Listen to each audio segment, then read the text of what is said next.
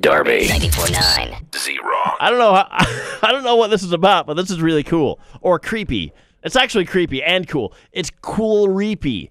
You know the country Qatar? We've all been there. We have all summer vacation there. It's in the Middle East. Qatar. Some say Qatar. Some say Qatar. You say whatever. They've announced that they're creating what they're calling an artificial cloud that will hover above soccer stadiums to provide cooling shade when it hosts the World Cup tournament in 2022. Cooling shade. Yeah, that's right. The cloud will be flat, rectangular, and made of light carbonic materials. It'll be positioned by remote control and run on solar power. Oh, that is so cool / wickedly creepy.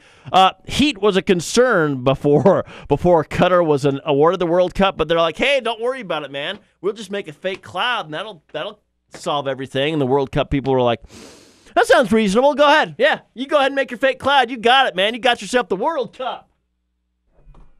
Artificial cloud. Oh, you know what I want? I want an artificial cloud that's made of light carbonic materials positioned by remote control that runs on solar power. That's what I want. Darby 94.9. Zero.